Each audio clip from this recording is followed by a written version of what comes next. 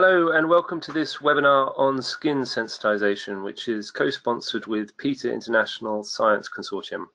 I'm Andrew Turley, Science Editor at Chemical Watch, and I'll be moderating the event. Introducing the speakers today will be Dr. Christopher Fassbender, an advisor to the PETA International Science Consortium. Before I hand over to him, I will run through the format of today's webinar. Today we have two speakers who will each present for about 25 minutes. Then we'll go into a short Q&A session to answer any questions you might have raised during the talks. If you experience any technical problems during the webinar, you can also use the question box to send a query to my colleague Glenn, who should be able to assist. Delegates should also know that a recording of this webinar, along with all the slides, will be available on the Chemical Watch and the PETA International Science Consortium websites in the next few days. Now, let me hand over to Christopher, who will provide some information on this webinar series and introduce you to the speakers. Thank you, Andrew. I'd like to welcome all the participants to today's webinar on behalf of the PETA International Science Consortium and to thank Chemical Watch for their support in hosting these webinars. The PETA International Science Consortium is an organization that promotes reliable and relevant regulatory testing approaches that protect human health and the environment while eliminating the use of animals. This series updates the popular 2014 and 2015 webinar series. It includes both live and recorded webinars and reflects the significant progress in the use and acceptance of non-animal methods that has occurred in recent years. Around 1 million animals have already been used for REACH purposes, yet there are provisions within REACH to minimize animal testing. For Annexes 7 and 8 in particular, there are excellent alternative methods that can be used to meet REACH data requirements. It is with this in mind that the Science Consortium has made minimizing animal testing for REACH requirements a high priority. If you check out our website, you will see that we have a page dedicated to promoting alternative methods to meet REACH requirements. Also on our website, we will provide recordings of all webinars in this series. I'd also like to let you know that our scientists are available to assist registrants in avoiding animal testing, so please feel free to get in touch with us if you need advice on how to use the alternative methods discussed during these webinars. Today, we will be presenting the second live webinar in this series, which is focused on alternative methods for skin sensitization testing. The other live webinars in this series address specific Annex 7 and 8 endpoints, including serious eye damage and irritation, and skin irritation and corrosion. These webinars are of interest to industry toxicologists, those registering chemicals, REACH consultants, and companies who would like to know more about validated non-animal tests and how companies are using them. Importantly, I'd like to draw your attention to two recorded webinars that are available on the Science Consortium and Chemical Watch websites. The first recorded webinar gives perspectives on the development, evaluation, and application of in silico approaches for predicting toxicity. This webinar is presented by leading experts in the field, Grace Patlovich from the US EPA and Mark Cronin from Liverpool John Moores University. The second recorded webinar is presented by Kimmo Luovukari from ECHA and discusses ways to avoid acute oral toxicity testing using weight of evidence approaches. I'll now introduce our speakers so they can present what I know will be a very informative presentation. Our speakers are Drs. Susanne Kolle and Silvia Casati. Dr. Kolle is a toxicologist at the Environmental Toxicology and Ecology Department at BASF SE. Dr. Casati is Senior Scientific Officer at the Joint Research Center of the European Commission. During the webinar, Dr. Kolle will introduce data requirements, including the 2016 update to REACH Annex VII, and provide an overview of the key mechanisms of skin sensitization based on the published adverse outcome pathway. Dr. Casati will describe the in vitro and in chemico methods that can be used to assess skin sensitization, with a specific focus on the validated and OECD-adopted methods and on combining them in defined approaches. Dr. Kolle will provide examples of defined approaches to hazard identification and potency categorization. Dr. Casati will close by reviewing current OECD activities in the field of skin sensitization. With that, I'll pass the controls over to Susanne to start. Good afternoon, and thanks Andrew and Christopher for your kind introduction. Good afternoon also to the audience, and I'm really happy that we have this opportunity to update the webinar of a couple of years back. So to start with, I wanted to give you a very short overview of sensitization. So the clinical manifestation of what we call skin sensitization is actually the allergic contact dermatitis. The hypersensitive reaction occurs after a repeated contact to an allergen, so a single exposure is not sufficient to actually induce this kind of reaction. And most importantly is that there is 15 to 20% of the general population is sensitized to something. The most common contact allergen is nickel, so that's included, for example, in jewelry. So this is my background. If we go to the next slide, please. We see the information requirements that were laid down in the old REACH, so the non-revised annex. So skin sensitization is one of the data points that is required, and until recently, the local lymph node assay was the first choice method to cover that endpoint. If we go to the next slide, please. We look at the update of the annex. So in 2017, the REACH Annex was updated, and it now includes the in vitro and in chemico methods, and it's actually the methods that Silvia will present us a little later. So it's methods that address the molecular initiating event, so the molecular interaction with skin proteins. We look at the activation of keratinocytes, so inflammatory responses. And the third event that is being addressed is the activation of dendritic cells. And so if we can address all these endpoints, no in vivo test needs to be conducted. There's a however to that, and we will look in this a little further down the presentation. There is conditions if, for example, if one of the in vitro methods is not applicable, or if for some reason the results are not adequate for classification, an in vivo test may still need to be conducted.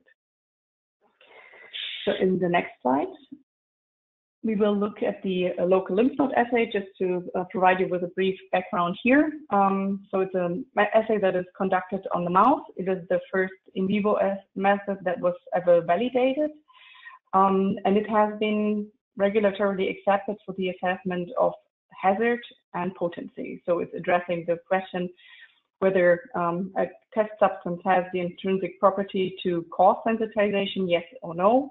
And if it does so, it also quantifies the effect. Very briefly, in the assay using mice, we have at least 3 dose groups that are being assessed, and a vehicle group as a control group. And then depending on your regulatory background, you may have to run a concurrent positive control, or you do that periodically. A group of animals contains at least 4 animals. Many institutes use 5 for statistical reasons. And then we have test substance concentrations applied on 3 consecutive days. Then the animals sit for a while. And then on the 6th day, we have the tail-vein injection of radiolabeled thymidine to mark the proliferated lymph node cells, which are then removed. And by scintillation counting, those are quantified. And if we go on the next slide, we see the kind of information that can be retrieved from the local lymph node assay. So we have potency information besides the yes/no answer, and there's different ways to quantify that. So the result we obtain is an EC3 value for the sensitizers, and the lower the value, the more potent the sensitizer is. And there's on the top end of the slide, you can see the ESITO criteria. So that those are 5 classes between extreme and non-sensitizer. but in the context of REACH, we're more interested in GHS. That's on the bottom scale. And the most important value here is the EC3 value of 2%, because that's distinguishing GHS categories 1A and 1B for the sensitizers. On the next slide, we will now see more of the mechanism of the sensitization pathway to then walk into the AOP, and then Sylvia will discuss the methods. So what you see here is a schematic of the skin. So the skin has different layers, and there's certain events that need to take place such that a substance can be a sensitizer. So first of all, it needs to penetrate the skin, and we see that on the next slide, please. Yeah, so the substance would penetrate the skin during a primary contact, and then we have the skin cells that may exert some danger signals. So that's depicted by the yellow around the cells.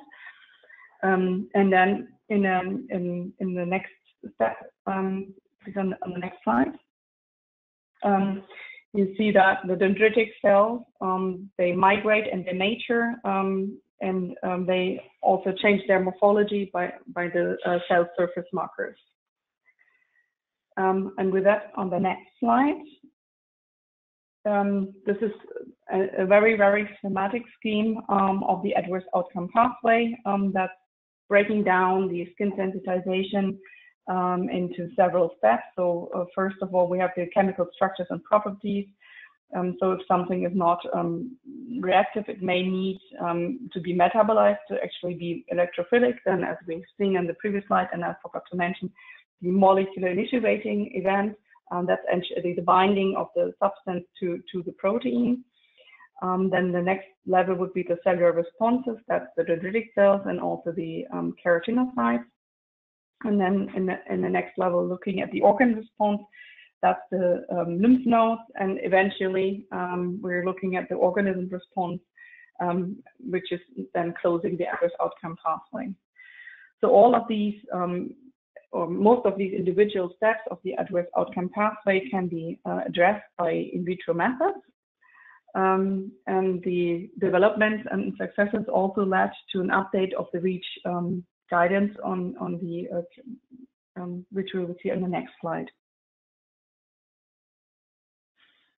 So also in summer of last year, the endpoint-specific guidance was updated. It provides guidance how to fulfill the REACH requirements using different types of information.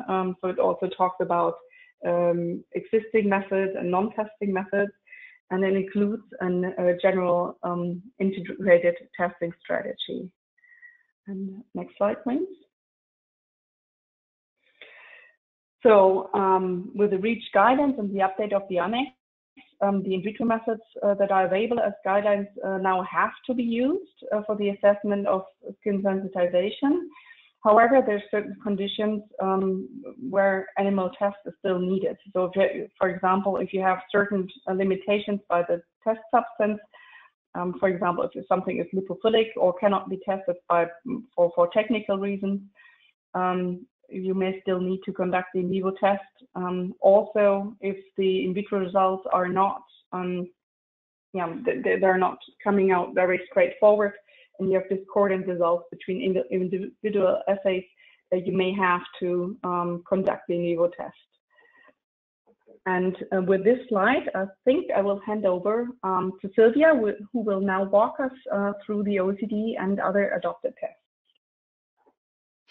Thank you, Susanne, and good afternoon to all of those who are listening to this webinar. So if you go to the next slide, I will now try to describe briefly the individual test methods, which are covered by 3 test guidelines: Test Guideline 442C, D, and E. And this test guideline describes 6 different test methods. I will describe each individual test method in quite some details.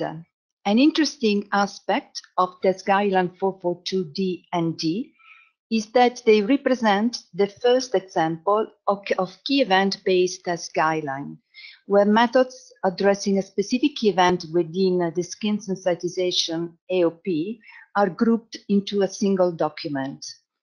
This approach, which was newly introduced by the OECD, is meant to facilitate tracing methods which are addressing the same key events within the AOP.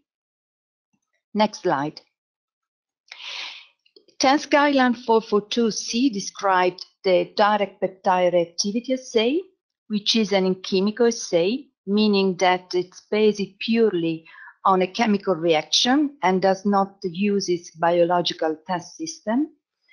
The DPRA is designed to cover the process of attenuation of the adverse outcome pathway, and it's measuring the reactivity of chemical towards synthetic peptides containing either lysine or cysteine.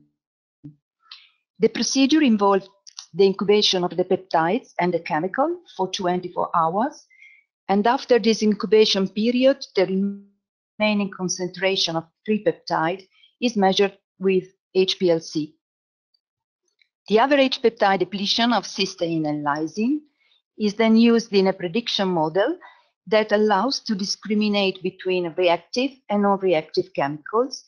In addition, the prediction model permits to assign chemical to one of 4 reactivity classes. The DPRA does not have a metabolic competence system, therefore the so-called prohaptens, chemicals which are not directly reactive but needs to be transformed into a reactive species by enzymatic transformation, cannot be identified by the DPRA. Next. Test Guideline 442D describes the keratinosense and the lucence, which are similar methods that are looking at responses in keratinocytes and specifically at the activation of the antioxidant electrophile response element dependent pathway, which is an important pathway in the process of skin sensitization. And the primary mechanism which leads to the activation of this pathway is the modification of the KEAP1 protein through covalent binding of the electrophilic chemicals. The keratinosense and lucence are both based on the use of keratinocytes-derived cell lines, which are transfected with a plasmid that contains the luciferase gene under the transcriptional control of an antioxidant response element.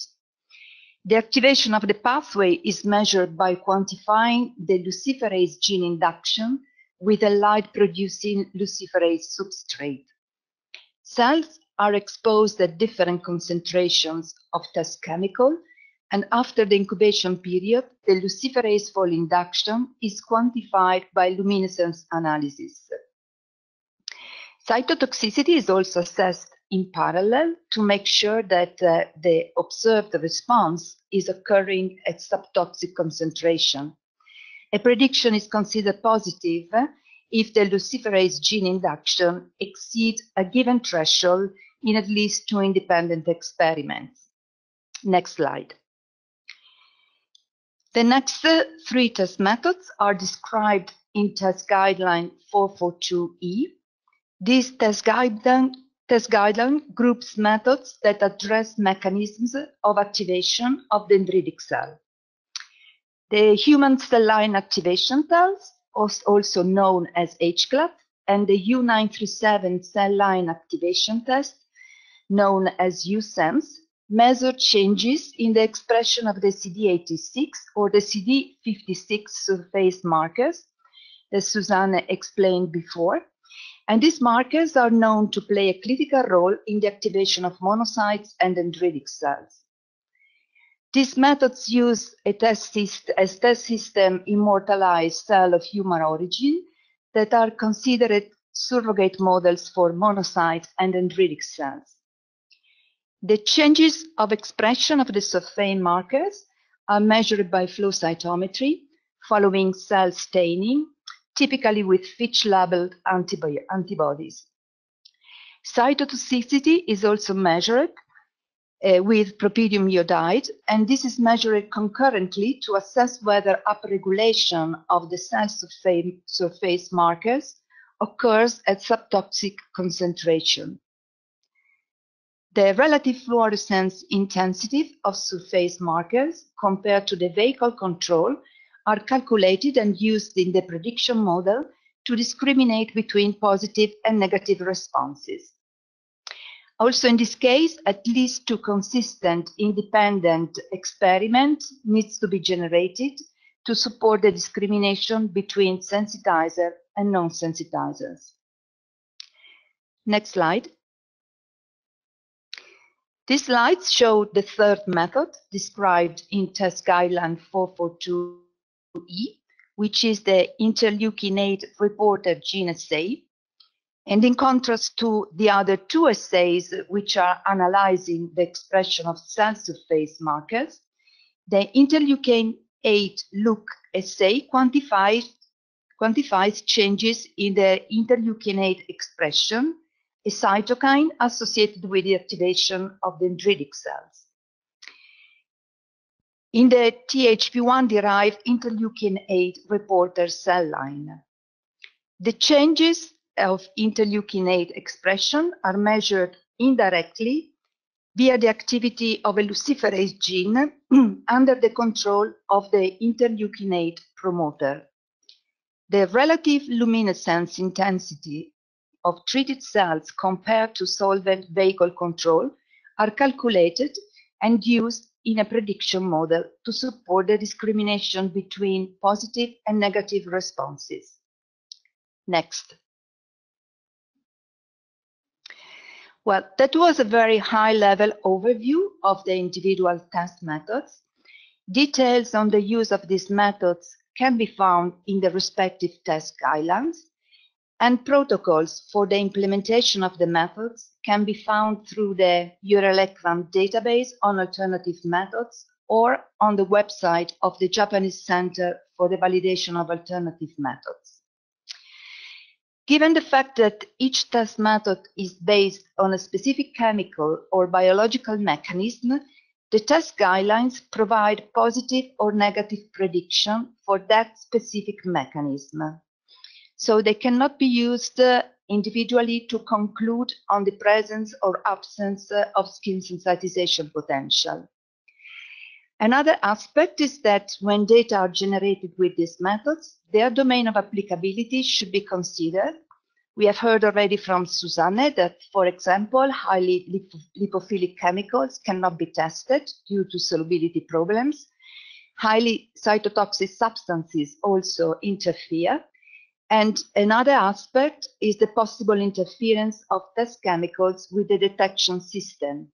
For example, autofluorescent chemicals might be difficult to detect and to test. Also, some of these methods can in principle be applied for the testing of mixtures, but so far there is very limited experience with this. The test guidelines also prescribe that, depending on the regulatory framework, positive results from the test methods may be used on their own to conclude on the presence of skin sensitization potential, whereas negative prediction needs to be considered together with other information in the context of integrated approaches to testing and assessment. And the same reasoning applies for classifying substances into the GHS subcategory 1A and 1B. Even if the test guideline provides quantitative information, this cannot be used on their own for subcategorization purposes. Next slide. So one of the worries related with the use of these test methods concern their ability to predict chemicals that needs to be activated either abiotically or enzymatically. And these chemicals are called prehaptens and prohaptens. An analysis which was based on a relatively large number of chemicals indicated that prehaptens are generally correctly predicted by all the test methods, and that the cell-based assay are also able to detect the majority of the prohaptens. The only chemicals that fail to be correctly predicted by the in vitro methods are the slow oxidizing agents, but they represent also a problem for the in vivo methods. Next slide, please. Besides the adopted methods, there are other two assays that it's worth mentioning, since these are under consideration by the OECD. The first one is called Sensis. This is a test which uses a reconstituted human skin model and a quantitative PCR analysis for measuring the expression of 61 biomarkers. Positive chemicals are detected on the basis of the number of overexpressed genes. The method is also proposed for potency categorization. The potency is derived from the amount of test chemicals needed to induce a positive response compared to the epidermis treated with a vehicle only. Next slide. Another test method, which is based on gene expression, is the genomic allergen detection test, the GARD, which is proposed to help the discrimination between positive and negative chemicals. This method uses the MATS3 cells as a surrogate model for dendritic cells, and it monitors the expression of a large panel of genes called the GARD prediction signature, and it uses a support vector machine model for the discrimination between positive and negative chemicals. The test method was recently further developed and a potential biomarker signature identified to predict 3 potency classes. Next slide. Susanne already mentioned that the European Chemicals Agency updated their guidance on information requirements to include also a testing and assessment strategy to fulfill the information requirements under REACH. And this testing and assessment strategies is requesting that in first place, existing information and information from non-animal methods be used. In parallel, activities have been undertaken to integrate different non-animal data generated, for example, with computational, chemical, in vitro methods to expand the mechanistic coverage of the individual methods and to improve the predictivity with respect to the individual methods. Next slide. These approaches, which are based on the integration of data from different methods, are called defined approaches, and they are characterized by the use of a fixed data interpretation procedure applied to data generated with a fixed set of methods. So basically, they do not involve expert judgment in the derivation of the prediction, and therefore can be considered a sort of formalized decision-making approach. Next slide, please. In order to bring to the regulatory attention these approaches, and as a first step towards their standardization, the OECD has worked over the past few years on the definition of reporting templates that allow a consistent description of these defined approaches. This template is designed along 6 main principles and is available in the OECD guidance document 255. The template, once developed, has been used to document a series of 12 case studies, basically defined approaches for skin sensitization, that are reported in an annex to guidance document 256. Next slide, please. This slide provides an overview of these 12 defined approaches or case studies in terms of the type of methods and information which are used within each of them, and the key events of the skin sensitization AOP they are covering. I will now hand over to Susanne, who will guide us through 2 examples of defined approaches to learn more about them. Thank you, Silvia. So here we look at the same, but just a little different table of the list of defined approaches. So it's the order is different. That's why we have it again here. So I will now walk you very briefly through two of the case studies. One is addressing the hazard identification, and the second one we will briefly look at is one that has been described to also assess the potency. Next slide, please. So the first study we will look at is the so-called 2 out of 3 approach for hazard identification. So I guess amongst the list of case studies, that's the simplest that has been proposed. In this approach, 3 of the key events, so protein reactivity, keratinocyte activation, as well as the activation of dendritic cells, is addressed by OECD guideline methods. So that's the DPRA for reactivity, Lucent or keratinosense for keratinocyte activation, and the H-CLUB for dendritic cell activation. So all these 3 assays have been performed. The results of 2 of the 3 assays determine the overall result. So it's also called the majority rule. So if two of the assays are positive, something would be predicted as sensitizer. If 2 are negative, we would come up with a determination of a non-sensitizer. Next slide, please. In this slide, the predictive capacity of this approach, as published by Urbisch et al. In 2015, is summarized. So overall, there's a database that contains around 213 substances with LNNA data. And this 2 out of 3 approach comes up with an accuracy of 79%, a sensitivity of 82%, and a specificity of 72%. For comparison, the DPRA alone is a very good method. It has a 75% accuracy here. So accuracy is overall improved. And as we're in general more interested in human sensitization than the mouse, we also have a subset for a subset of the substances, human data is available. So for 114 substances, the data is available, and we come up with an accuracy that's even better than for the local lymph node assay.